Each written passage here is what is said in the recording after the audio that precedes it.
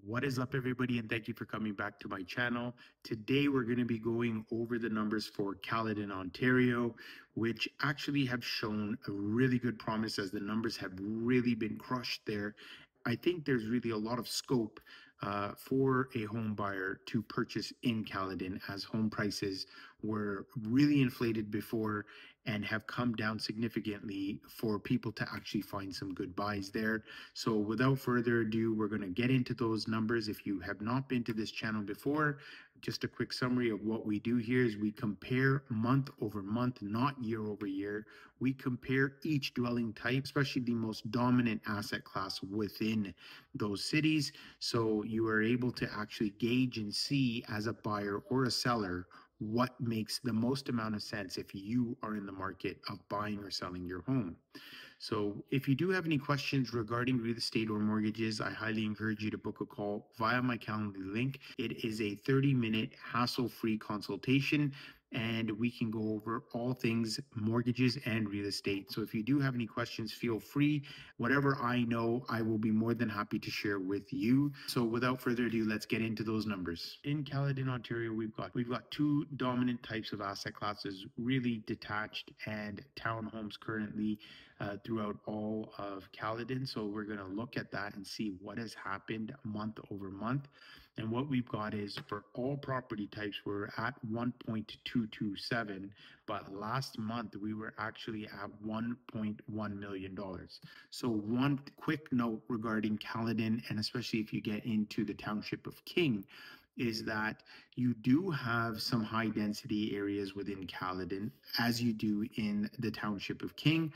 But there are also areas within Caledon and King Township where you have sprawling acreages with single family homes also. That will skew the numbers of what has happened within these areas. However, by using the median price, we tend to take away the tops and the bottoms to find that median point again and gauge what is actually happening. The only real issue is that there could be several homes that were sold on, sprawling acreage, large single family home versus your cookie cutter development properties within both Caledon and King Township. So just to keep that in mind when you're looking at the numbers and trying to understand why is it that, the detached market segment shot up like crazy. What we've got is 1.227. Last month we were at 1.1, so obviously $127,000 increase there. If we look at the inventory here of what has happened, we've got this month's inventory sitting at 456 active listings,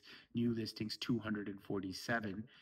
Last month, we were at 455 units, of which 198 are new listings. Let's get into detached market. And the detached market, we're at 1.287. Last month, 1.332. So a significant decrease in the detached market segment. We're just going to see exactly what has happened with the numbers there. So we've got here active listings of 344, of which 195 are new listings. Last month, 336, of which 143 were new listings. And you can just see from the chart here, there was an uptick. The reason for the uptick of inventory throughout pretty much all of the GTA is because many home sellers were actually waiting for September. They had their homes listed, saw no activity during the summer, and they all were advised the same way to wait until September to take advantage of lower interest rates and more buyers coming onto the market.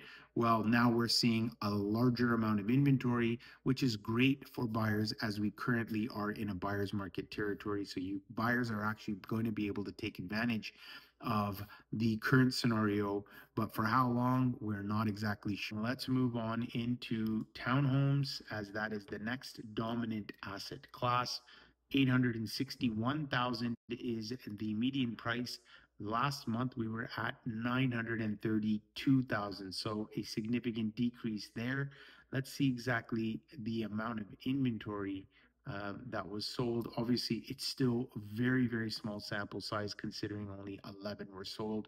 34 active listings, 23 new listings. Last month, we were actually at 38 active listings, and new listings are 30. So there is quite a significant decrease in the actual two dominant asset classes within Caledon. It'll be very interesting to see what happens in the coming months. If we look back at what has actually happened throughout all property types, we did see an increase.